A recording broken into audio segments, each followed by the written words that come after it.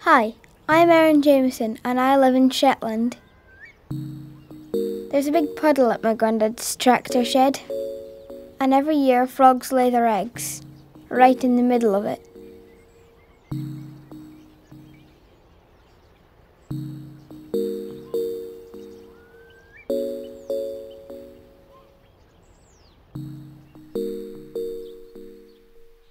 As spring turns into summer, the ground starts to dry out.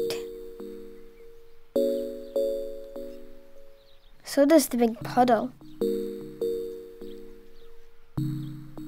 Every year we try to save as many as we can. This year we've got a big tank to keep them in, and we filled it with fresh water and lots of things the tadpoles like. Here they are just after hatching out. They're lying on their egg cases, which is their first meal. Here they are after a few weeks. They're swimming quite happily. There must be thousands of them in here.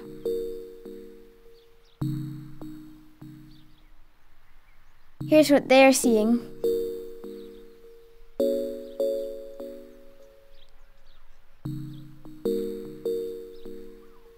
Tadpoles are amphibian, which means 2 lives. At this stage, they're starting to breathe air, getting ready for life out of the water. Look at this one's clear belly. You can see its intestines. Amphibians live one stage of their life in the water and their next stage on land. Now they're growing their back legs. It won't be long till the front ones grow too. At this stage, they seem to like lying half in and half out of the water. Now they've got all their legs.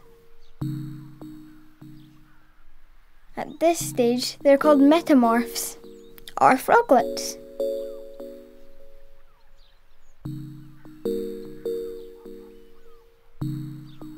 The tails are now absorbed back into their bodies.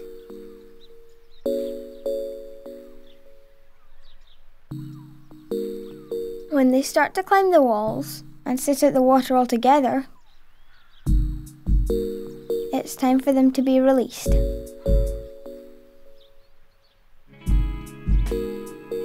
Here we are, releasing them. I've called in extra help in the shape of my cousin Ruby.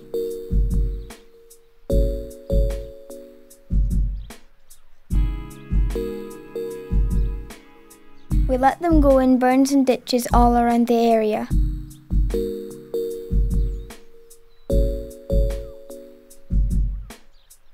I wonder how many will come back next year.